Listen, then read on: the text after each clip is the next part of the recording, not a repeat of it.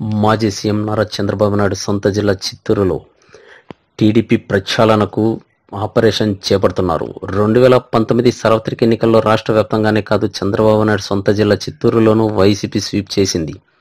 14 assembly నియోజకవర్గాల్లో కుప్పం తప్ప 13 చోట్ల టీడీపీ ఘోర పరాజయం పాలైంది.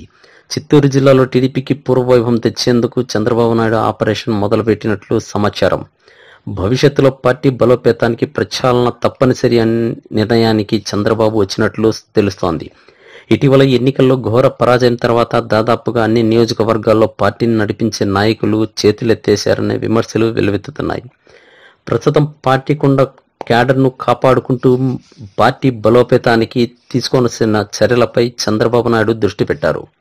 త్వరలో స్థానిక సంస్థలకు ఎన్నికలు జరగనుండటంతో పార్టీ బలోపేతానికి చంద్రబాబు అడుగులు వేస్తున్నారు.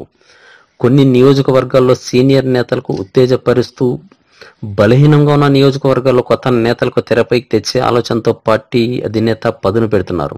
ముఖ్యంగా తిరుపతి, శ్రీకాళహస్తి, చంద్రగిరి, పలమనేరు, పీలేరు, మదనపల్లి, నగరి నియోజకవర్గాల్లో కీలక నేతలకు పార్టీ బలోపేతానికి దిశానిర్దేశం చేయనున్నారు.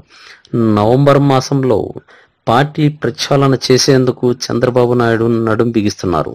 అలాగే టీడీపీ బాగా బలహీనంగా ఉన్న తంబళ్లపల్లి, పొంగనూరు, పూతలపట్టు, సత్యవేడు, చిత్తూరు, జేడి, నెల్లూరు నియోజకవర్గాల్లో పార్టీ బలోపేతానికి తీసుకోవాల్సిన చర్యలపై సమీక్షించనున్నారు.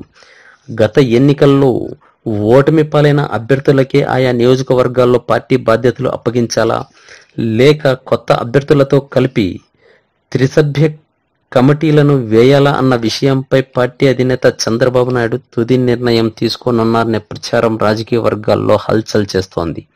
చిత్తూరు జిల్లా రాజకీయాలపై సుదీర్ఘ అనుభవం ఉన్న పార్టీ అధినేత చంద్రబాబు నాయుడు ఎలాంటి నిర్ణయం తీసుకుంటారన్న ఉత్కంఠత చిత్తూరు జిల్లా పార్టీ శ్రేణుల్లో ఉత్కంఠత రేపుతోంది.